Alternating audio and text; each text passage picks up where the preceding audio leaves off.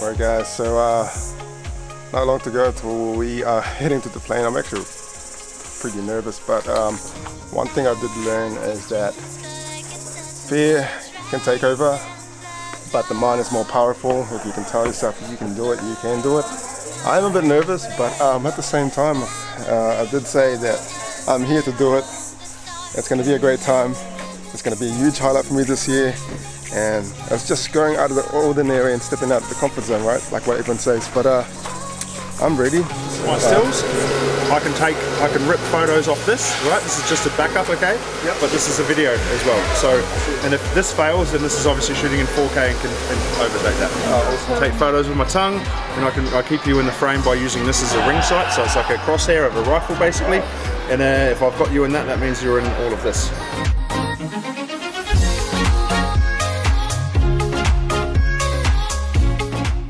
Alright guys, so we just get up and a couple minutes I guess we're about to head out, get ready.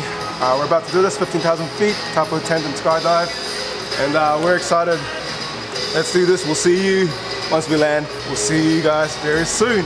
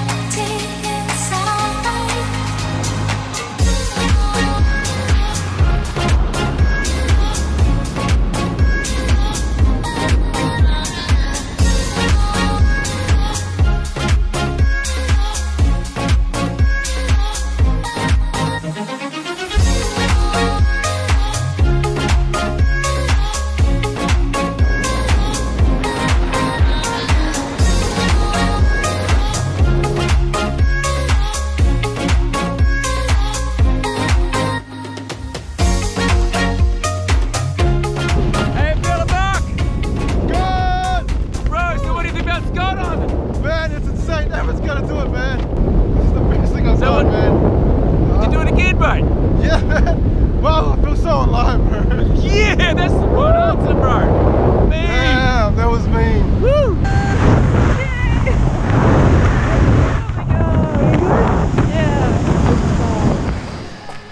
Woo! Wow.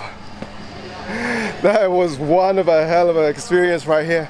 And I never thought that would be a crazy thing, but man, the rush, the adrenaline that kicks in, the moment you walk into the plane, sit down, gas mask on, 15,000 feet, and then we got back down. The moment the first couple of people going down, hear them screaming down, was it was indescribable feeling. And honestly, when we jumped out of the plane, I was the last one. Man, Taupo Tandem Skydive is one of the best places because one, as they just really take your time, get to know you, make you feel comfortable. And the best experience was the moment, the first couple of seconds when you go down. That moment was probably one of the most unforgettable moments, I'd say. And Carina. It happens all so fast. It's crazy. But the view was amazing. Oh, yeah. So good. Yeah, that's right. We're allowed to control the paraglide. So yeah.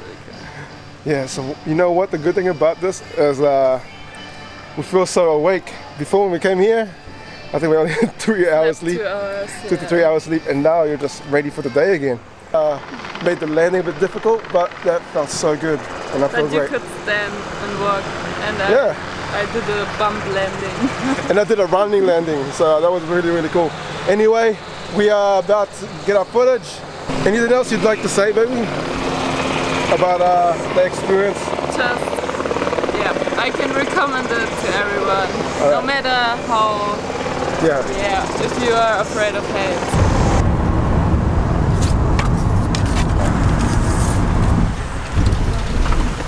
Our next campground is Lake Taupo Holiday Resort. Happy holidays. We will show you later how nice features this campground has. 3, 2, 1, and action. Hey guys, so we are back for today. We have knocked today's skydive out of the bucket list.